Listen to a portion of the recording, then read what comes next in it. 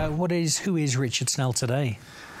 So I've been in business importing industrial cleaning equipment, but everyone who's played sport at some stage would love to get involved in sport in some way. So as of quite recently, I've got involved with a company called Interactive Television, who have the distribution rights for Pixelot sports cameras.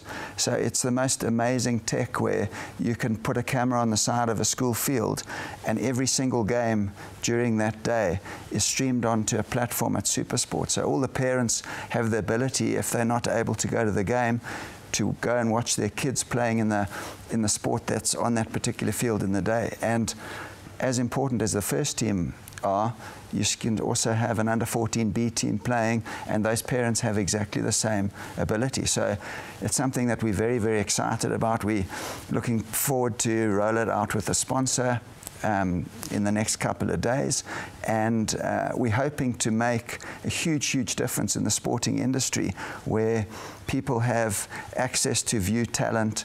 Talent can be identified, can be nurtured, and really to bolster, sport in South Africa. So we're very, very excited about it. Does it have a functionality for parents to be able to shout at the referee or tell the coach to bring their kid off the bench and put him on the field now? Not yet, but I'm sure with your involvement, Dan, I'm sure it's just around the corner.